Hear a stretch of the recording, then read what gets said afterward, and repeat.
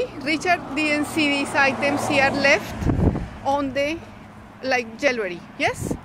Apparently, oh my god, they look nice. Someone has left 3 coiled bracelets there, and they look like snakes. And you may get a curse in your life simply for picking up this jewelry. So that is how serious it is, yeah? That it is so isolated. In a day like this, someone is just passing by, and when they are not aware, they say, oh my god, how beautiful. Someone has actually left this wonderful jewelry, and I'm going to use it, and then you are cursed by 3 snakes that you have put around your, even the fact that you collect them can give you a curse. And you bring them to your house not knowing at all that they are going to destroy your life, that they are demons in disguise, and then you get a massive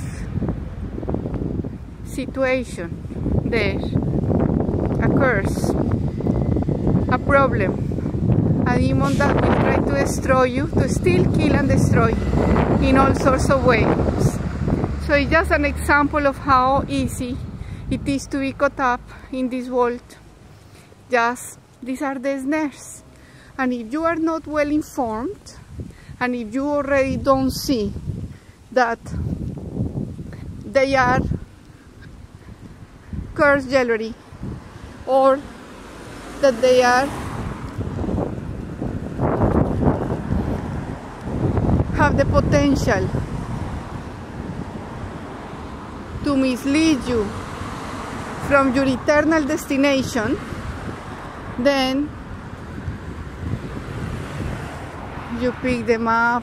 You don't think twice about that. You think, oh, how generous the person just was leaving them there. It has happened many times for me. I used to collect a lot of things left on the streets, yeah? And you become very picky. And if you want to find out more about this, try to check the videos in the description with amazing testimonies and amazing children of God that explain this very well in detail. Blessings to all of you, and activate the love gene.